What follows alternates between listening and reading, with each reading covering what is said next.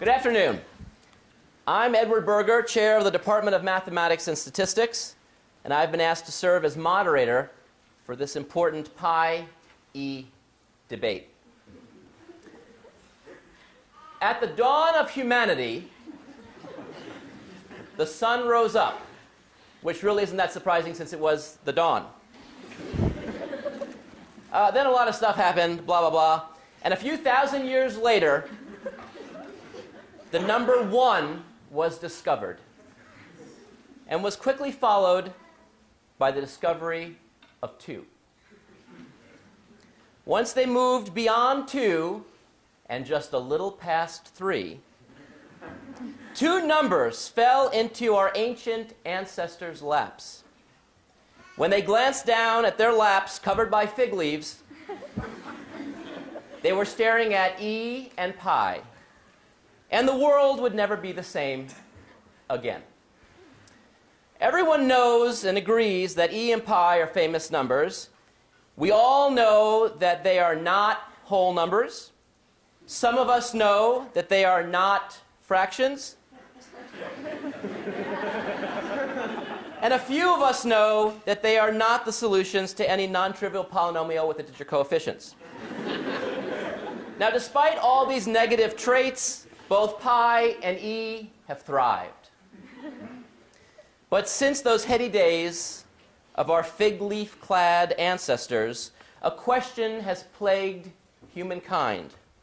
Which is the better number, E or pi?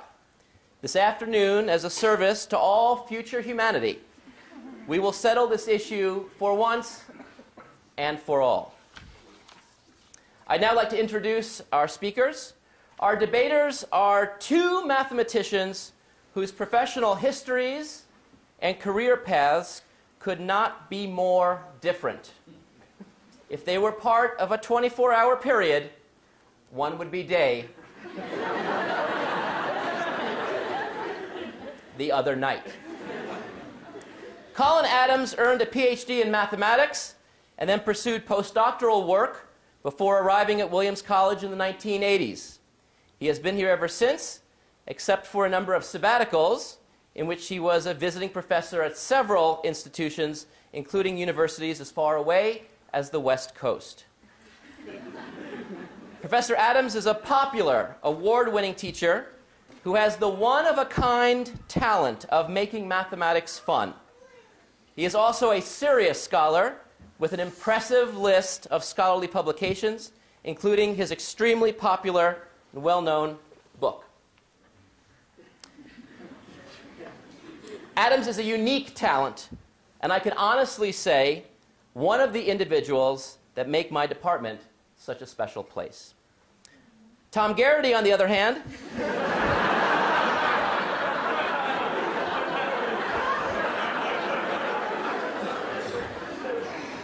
earned a PhD in mathematics and then pursued postdoctoral work before arriving at Williams in the 1980s.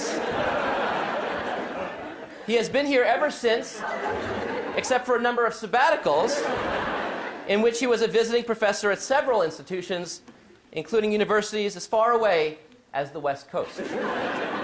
Professor Garrity is a popular, award-winning teacher who has the one-of-a-kind talent of making mathematics fun. He is also a serious scholar with an impressive list of scholarly publications, including his extremely popular and well-known book. Garrity is a unique talent, and I can honestly say one of the individuals that makes my department such a special place. Let's welcome them both. Let's welcome them both.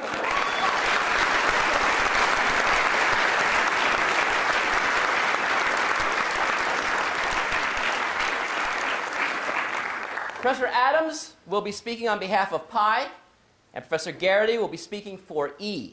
Each person will be given approximately 7 minutes to argue their case, after which they'll be followed by an opportunity for a short rebuttal, followed by brief concluding remarks, and then an opportunity for the audience to cast its vote.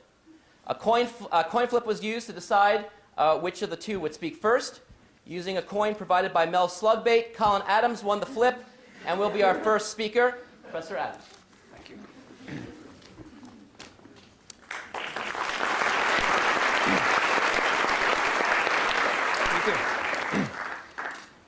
Let me begin by saying how honored both Professor Garrity and I are to be chosen to participate in this momentous occasion.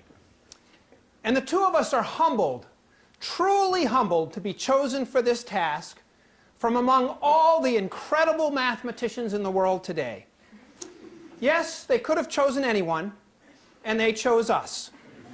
When the presidents of the learned mathematical societies from around the globe held their conclave in order to decide who they should select for this debate, the presidents of the American Mathematical Society, the Mathematical Association of America, the Canadian Mathematical Society, the Association of Women in Mathematics, and let us not forget the Latvian Society of Actuaries, they chose us. And I can only hope that we live up to this amazing honor. Second, I just want to say what a privilege it is to share the stage with my learned colleague, Professor Thomas Garrity.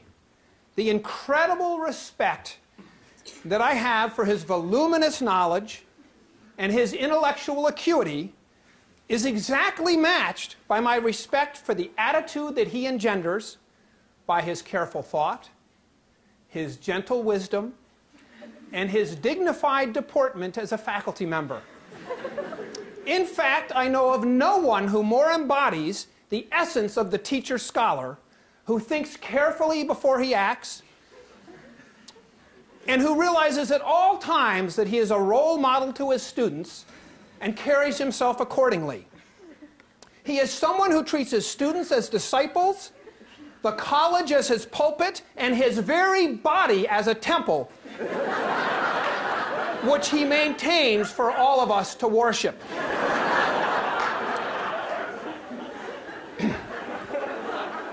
And I want to be very clear on this.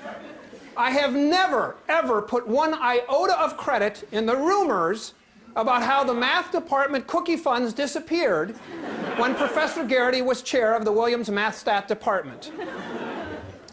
And I didn't doubt him for a moment when pets began to disappear from around his neighborhood and his family was looking particularly well fed.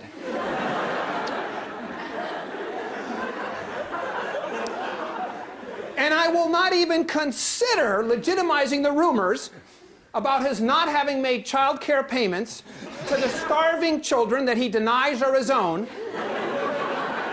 by stooping to utter them out loud. No, I want this debate to be about the issues, not about the fact that he wears pink undergarments or that he often runs around the department with a pencil hanging out of his nose.